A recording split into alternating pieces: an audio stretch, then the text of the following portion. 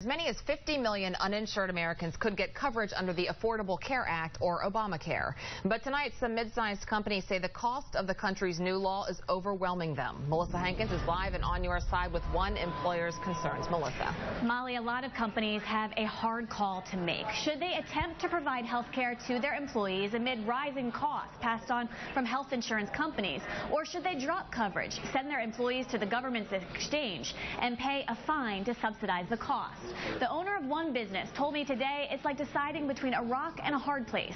Right now, he says he can't find a plan that won't raise prices for his company, his employees, and maybe even his customers. Doug Mayorkuno created spice company Carolina Ingredients from the ground up 23 years ago. And still, he says adapting to Obamacare is the hardest thing he's ever done. This is the biggest decision I've made. He employs 40 in Rock Hill, and he's struggling to figure out a way to keep their health costs under control. Any decision we make impacts the employee one way or the other, and we want to make sure we take care of our employees. But doing that, Mayorkuno claims, is getting much harder thanks to the country's new health care laws. President Obama stood up multiple times and said, you know, there's no increase to employees that currently have insurance. There won't be increases to companies that already give insurance. The fact is it's the opposite. We are expecting 30% increases this year.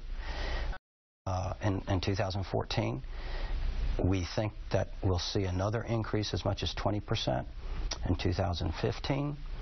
And it's going to have a dramatic impact on the way we manage the company. He's struggling with a decision.